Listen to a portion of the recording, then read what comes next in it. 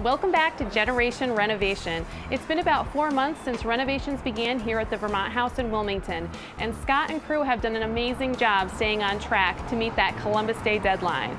So let's head on inside one last time to catch up with Scott Dupuis and see one of their finished rooms.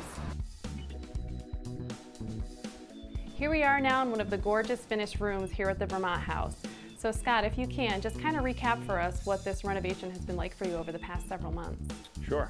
So this has probably been one of the most challenging projects that I've been on for a while. The timeline that we had to try to complete this project and the extent of the work that we had to do made it very, very challenging. Trying to renovate a building like this in 4 months with all the structural repairs that we had to do created a lot of challenges. Trying to manage the subcontractors to get everybody in here on time and out on time. You know, usually we build a house in about 5 months. To renovate an inn, you know, a 14-room inn of this size in 4 months was definitely challenging. That being said, you can see the finished project came out awesome. So you're not going to find your typical hotel finishes in this building.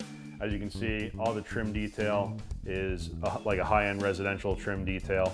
We also have digital Wi-Fi thermostats that are able to be controlled remotely from the Hermitage Inn so that they can turn the temperature up for their guests before they arrive and turn them back down after the guests leave. We also did some very home-like finishes in the bathroom with all the amenities, with the swivel mirror, the pedestal sinks, the nice marble tile showers with the frameless doors.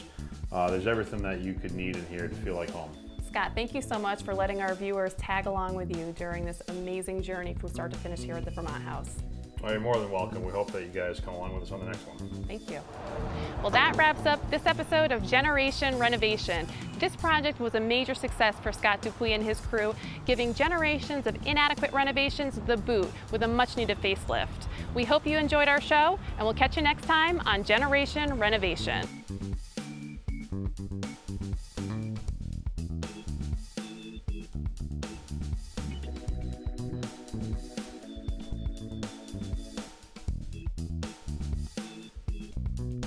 So here we are now in one of the...